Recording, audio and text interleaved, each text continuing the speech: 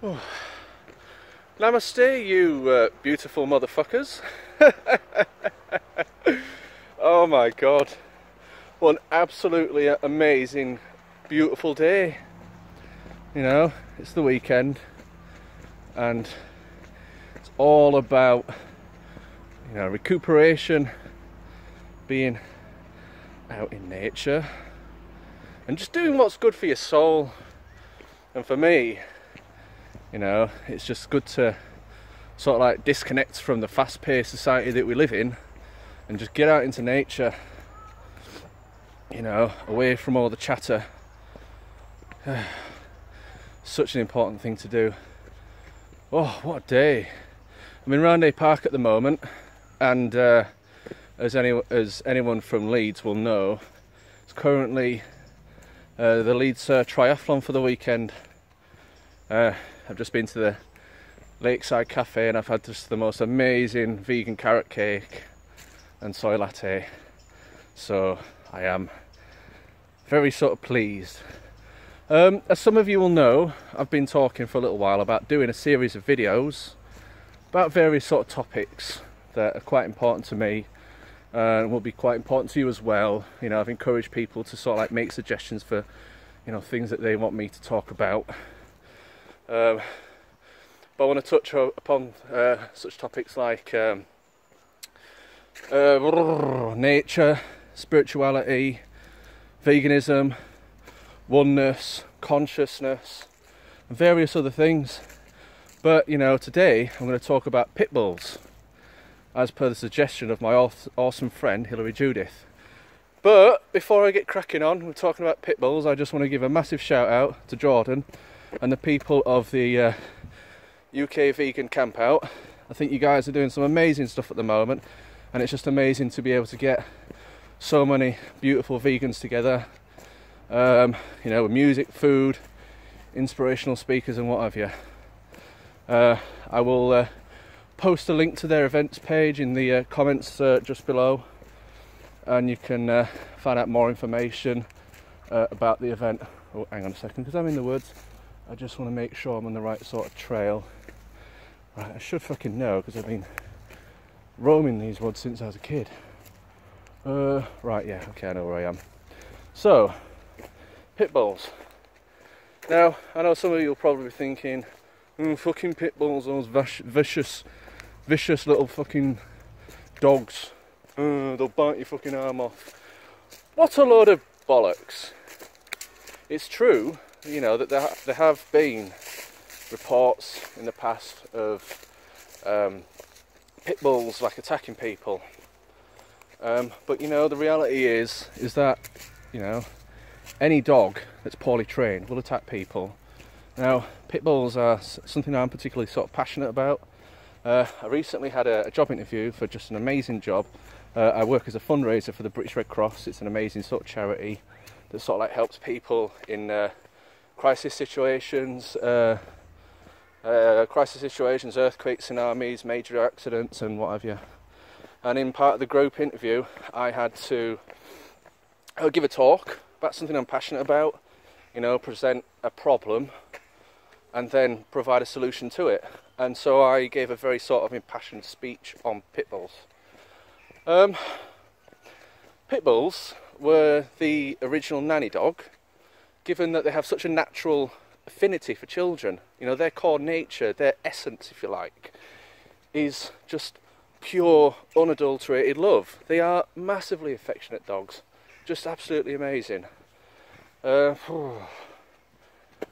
a little bit out of breath because it's hot, and I'm just trying to sort of like concentrate on the trail as well. But yeah, Pitbulls were the original sort of nanny dog. They have a great affection and affinity for children, can be very sort of protective. Hiya. Hiya. You alright? Yeah. Especially good now that I'm on video call. Oh, I'm just doing a little video talk. Oh yes. Alright fella. But yeah, natural affinity for children. It's like, you know, I've met so many pit bulls, and they're the sweetest dogs ever. But then you get some fucking idiots that will just train them up, you know, for fighting, and they're treated like fucking gladiators. Yes, they have a very sort of muscular build, and unfortunately this does make them well suited for fighting. But you know, the fact of the reality, you know, the reality is that any dog can be trained to fight. There are loads of sort of myths surrounding pit bulls, and the media just loves to sort of like jump on, like, you know, pit bulls in general, just to demonise them. But you know, from the sort of research that I've done into pit bull attack statistics, most attacks were actually made by mastiff type dogs.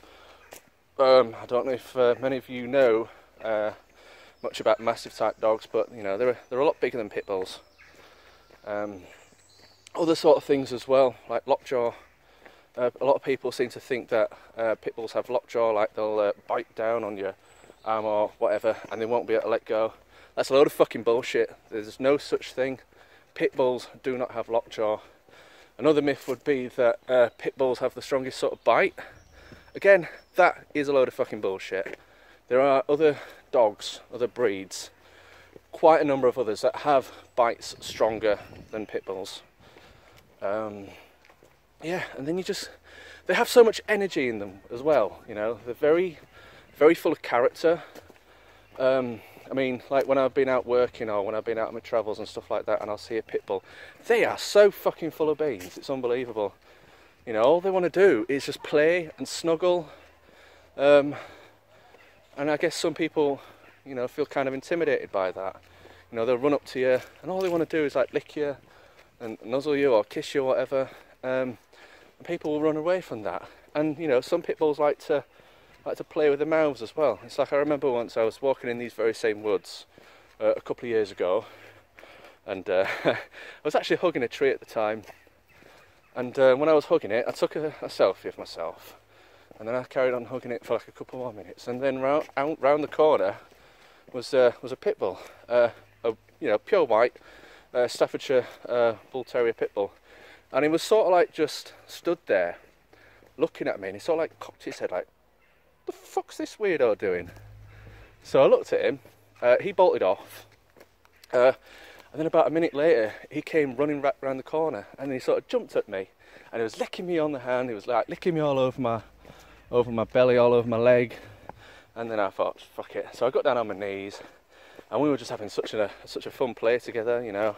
We were wrestling each other and stuff, and I was putting my hand in his mouth, and he never bit, he never fucking bit. Oh, it was lovely. And then the owner came round. We were talking about pit bulls, the sort of prejudice that they get. But I mean, I never forget that day. I'm kind of digressing a little bit. So where was I? So yeah, talking about attack statistics and stuff like that. And yeah, you know, you know, you get these idiot owners that treat them like gladiators, you know, because of their bodily sort of structure makes them like suited for fighting. But it's fucking, it's shit. It really, really is.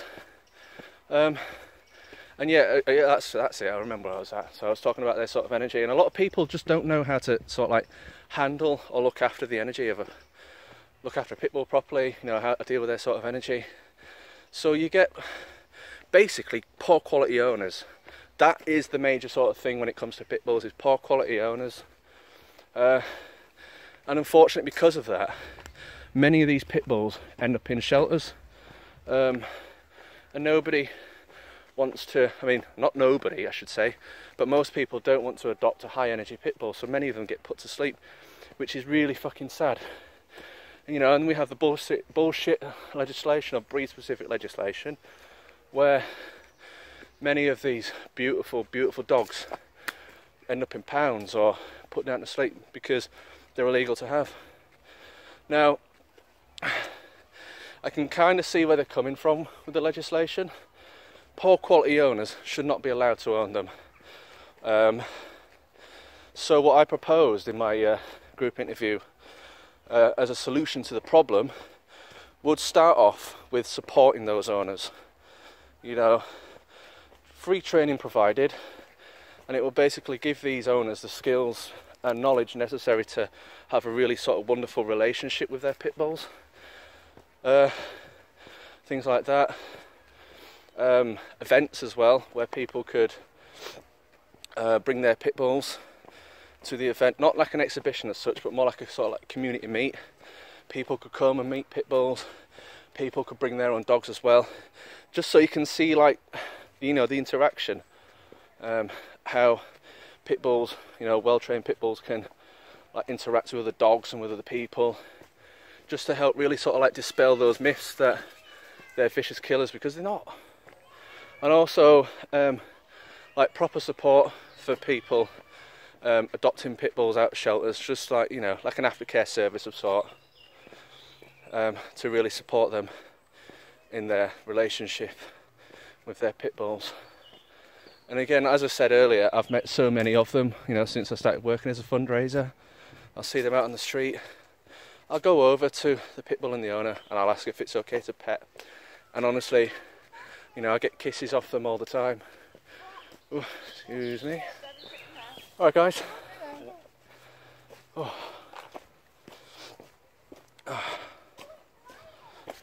But yeah, I'll kneel down and I'll, you know, speak to the owner. I'll have a play with the pit bull, and you know, I'm constantly getting kisses off them. I don't know what it is.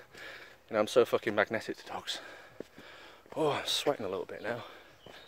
Oh my god, these woods are beautiful. But yeah, there you have it. Pit bulls are not dangerous, vicious killer dogs. The problem is poor quality owners. And I hope that this video will get people thinking, you know, get those mental cogs turning, because, you know, the amount of dogs that end up in these kill shelters. So it's really important this is addressed. Anyway, I'm done. Thank you so much for watching. I'll be uploading another video again soon, and a big massive shout out to Hilary Judy for suggesting this. I'm so glad to have you on board this campaign. And Scott Peacock as well, big shout out to you as well. You know, both massively passionate about pit bulls. Right, thanks for watching guys, I love you all, and I'll see you again soon. Peace!